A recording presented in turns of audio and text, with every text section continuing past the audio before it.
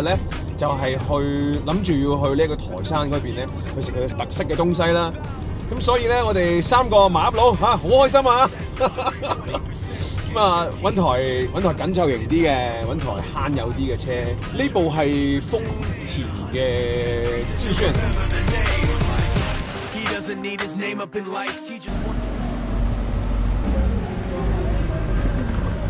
哇！你幫佢攞咗出嚟呢度嘅？攞個檔開咗幾耐喺度？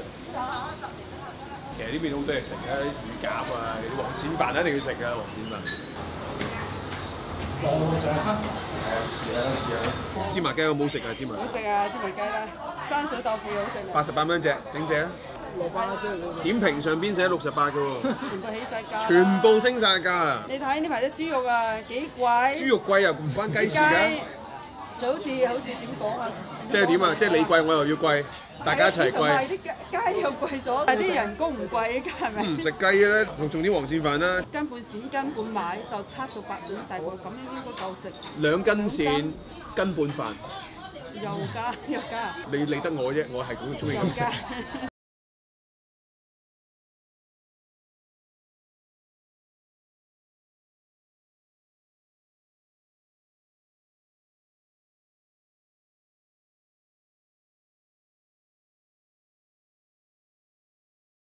選都比較腍身，實啲先好啲，我覺得。係啊，每粒都可以做到粒粒分明嘅狀態。呢隻黃鱔飯咧係好食嘅，咁但係即係如果真係要話相比佢有冇上一次我哋去順德嗰間咁鮮甜咧？可能嗰間鮮甜啲，即係我懷疑係有可能就係佢哋都要揾啲黃鱔去煮湯啊嘛。有可能上次嗰間咧佢嘅湯會濃啲。所以掟翻去再煲嗰啲飯咧，個汁會鮮甜啲，但係呢個會香口啲，可能嗰啲油靚。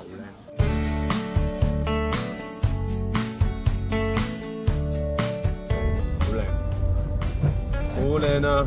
有錢食家。好 ，OK 喎，你個袋都放得落嚟呢個箱，幾好啊！後邊嗰度。嗰啲海鮮係安州魚花。即係佢話市場裏邊都有啲貨，咁但係即係幾人自己做嗰啲咧就喺出邊嘅啫。嗱，臨過去嗰邊買啦，多謝佢哋。每一個檔口自己有啲車入晒嚟啦喺度。係咪啱翻嚟啊？呢啲海？係啊！中午早就會打魚啦嘛。我中午朝早去打魚。係啊，依家翻嚟啦。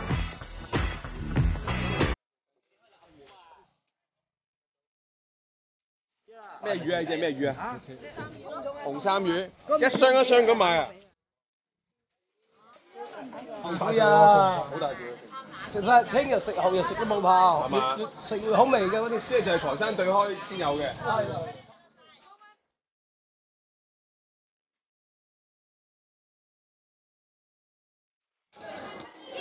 哇！好黏啊！好新鮮啊！好大嗰嚿魚。係啦。一般係幾點嚟最新鮮啊？賣你啲嘢。2點幾10點啊。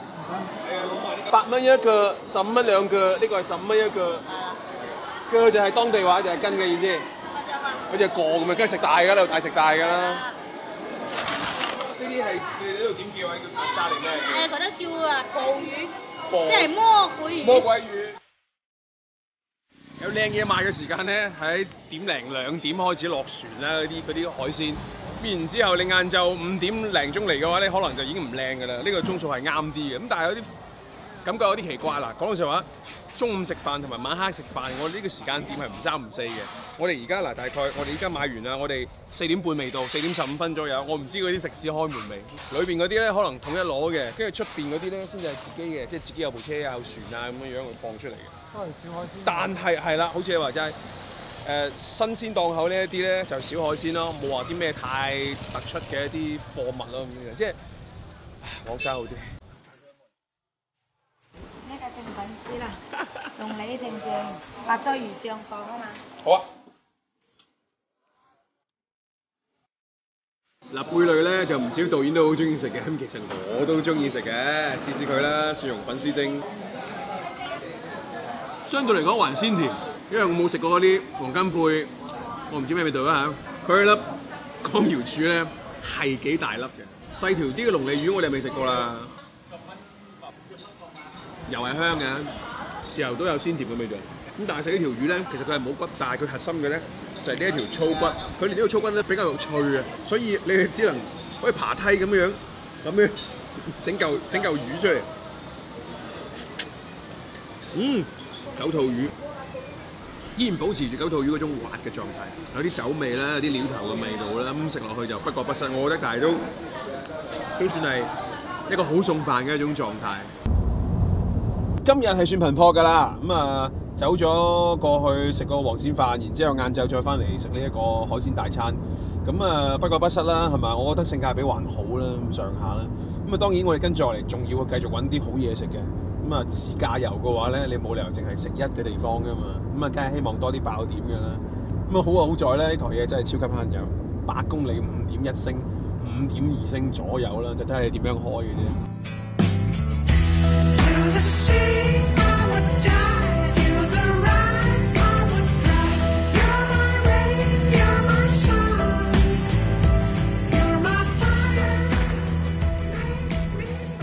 我哋而家咧嚟到海晏鎮呢個地方嘅，因為呢一邊咧食牛雜係比較出名嘅，而佢哋咧比較集中嘅，幾個高手咧集中一條街嗰度，但係點解咁樣咧？係因為佢哋啲嘢好食之餘咧，佢哋啲味道都係一啲都唔會外傳嘅，各自有各自嘅秘方，各自有各自嘅呢一個絕招。根據網友嘅線報咧，就係呢一位啦，佢話呢度咧可以俾5星，好食到爆，嗰啲辣椒又係好秘製嗰種感覺嘅。咁地址佢係好難講㗎啦。感覺咧嗱，就係我哋通過佢嘅背影睇翻佢對面揾啲參照物，先鎖定翻佢個位置。試一試，因為其實我企喺呢一個環境咧，已經好香，一陣牛雜嘅味道。係咪有牛雜食啊？有呢度。點樣賣啊？呢一邊？55蚊啊！嚇？55蚊一斤呢啲乜都切少少咁樣咯，咁舒服㗎！而家即係晚黑就一支啤酒咁食啲牛雜凍喺呢一度。幾時開始擺檔㗎？仲1點。中午呢個咩嚟㗎？大腸啊！大腸啊，食啊！試解啲啊，解啲啊！好幫好飲。少話呢兜咁嘅湯，真係香呢兜湯。呢個咩嚟㗎？牛鞭啊！食佢！食佢！知道。切少少就得啦，牛鞭。呢嚿牛鞭嚟㗎。呢個先至係海邊睇嗰嚿。呢個啃嘅。食嗰嚿啦。幾毫嗰度先啊！呢度。呢幾檔都一樣嘅啫喎，係嘛？真係嘅。幾錢啊？70蚊。70定80？70蚊。而家你話乜亂少俾嘅？呢啲湯底係秘製湯底啊！咁周大盤。試緊啊！辣椒先係秘製嘅。好，我哋坐低先。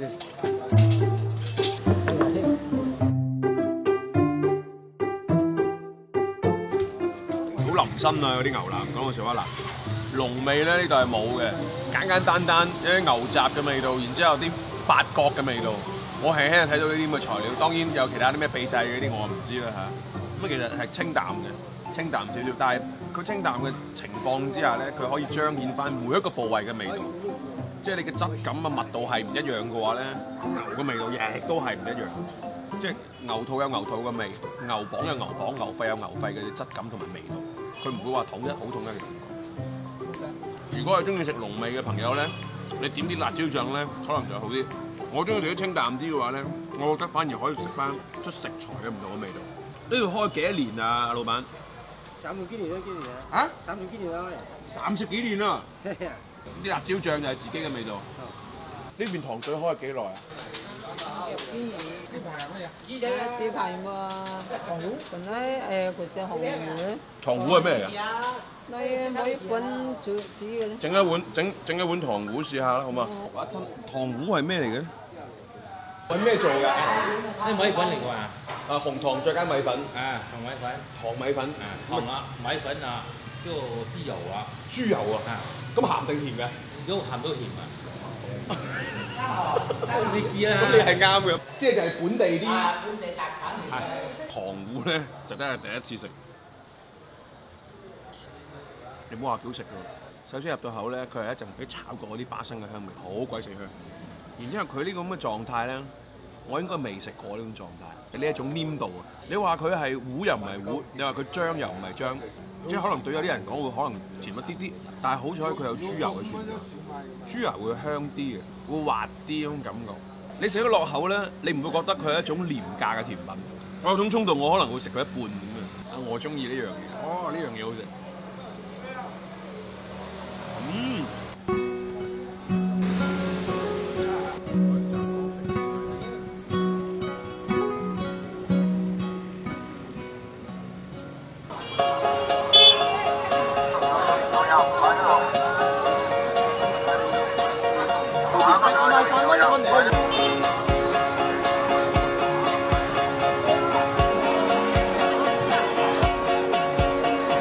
我發覺佢嘅早餐店咧，真係多過午飯同埋晚飯嘅總和。一朝早開嘅早餐店係最多，一條5蚊。呢啲係叫鬆糕定咩糕啊？蛋糕。你叫蛋糕最原始㗎啦。係啊，原始蛋糕啦。就係最簡單，一啲雞蛋啊，一啲唔知咩嘢粉啊，然之後加糖啊，就係好簡單嗰種味道。平凡但係好食。好食啊！多謝，好。咁喺邊度就處理點樣清洗啊？喺邊度清洗啊？喺度已經有清洗㗎啦。每日去捉定咗係點啊？係啊，去捉㗎，啲泥嗰度㗎。嗱，呢啲咪洗個可以。我呢洗個水嘅，通咗未嘅？未。咁你我哋通幾條食下啦，好嘛？好，你食碗收去啊嗰度咧。泥蟲湯圓係咩回事咧？又？泥蟲啲湯圓嗰啲放泥蟲㗎嘛。泥蟲點知啊？沙丁冇咁靚。點解咁講咧？沙丁咧食落個好啊，有啲沙嘅感覺，即係好似洗唔乾淨咁嘅。泥蟲嘅食落脆好食。係咪你哋特色嚟嘅？你哋係特色啊，可以泥蟲色。因為呢個地方未係好開發嘅地方嚟嘅。如果你哋自己自由行啊、開車啊，咧開似我哋嗰台致炫過嚟呢邊嘅話咧，一定要感受下呢個早餐，一定要早起，一定好正。你會有哇一聲嘅感覺，真係哇！完全唔一樣嘅嗰種感覺，我會有呢種感覺。粥係好味嘅，泥蟲嘅口感咧都會係爽同埋滑嘅。輕讀我想講，仲有啲嫩添。佢啲兜粥做得好嘅咧，佢仲放咗啲肉落去啊，調翻啲味出嚟，即係唔會咁寡口。呢種食材係絕對區別於其他食材㗎啦，咩豬啊、牛啊、噼里呱嗰啲嘢。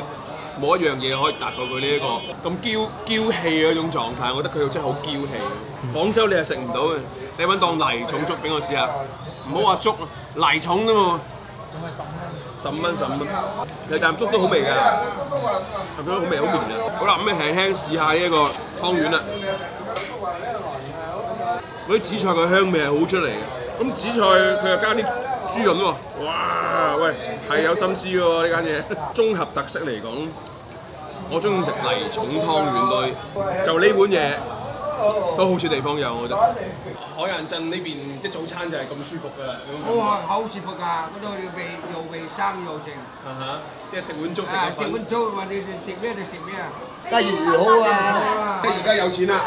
係，有啲啦，錢咧就 OK，有啲，OK，好中意呢度嘅生活氣息。我覺得海晏鎮嘅最精彩嘅地方係朝早。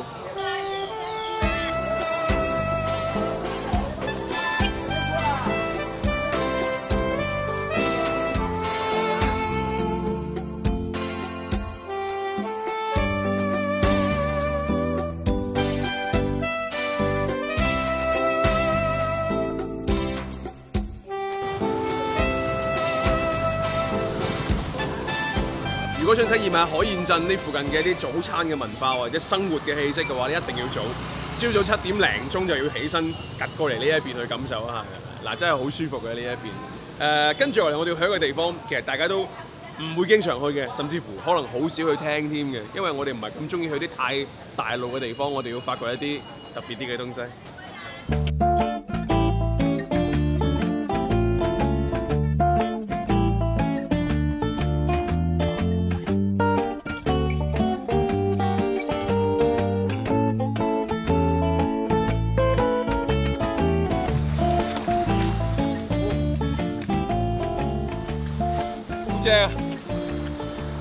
各位，我哋嚟到咗一個其實真係唔係咁出名嘅地方，叫蓬島，蓬萊個蓬。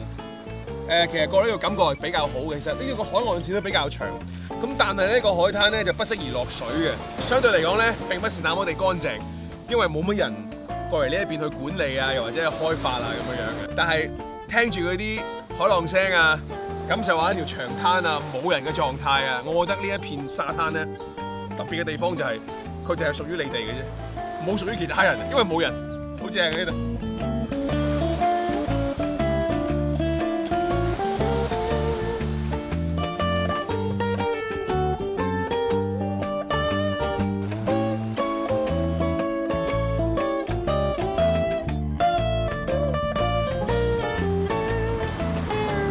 即係你行駛喺路間咧，有時候咧，尤其啲小路轉彎位比較多，所以如果啲緊湊型嘅汽車咧，即係有時候會飄嘅，包括佢去到高速公路都會飄。咁但係呢一台還好，佢有嗰個係智能車身穩定系統，咁所以嘅話咧，你轉彎又好，或者係開得高速開得快啲都好，哪怕佢係緊湊型汽車，佢個穩定性喺度嘅 ，OK 嘅。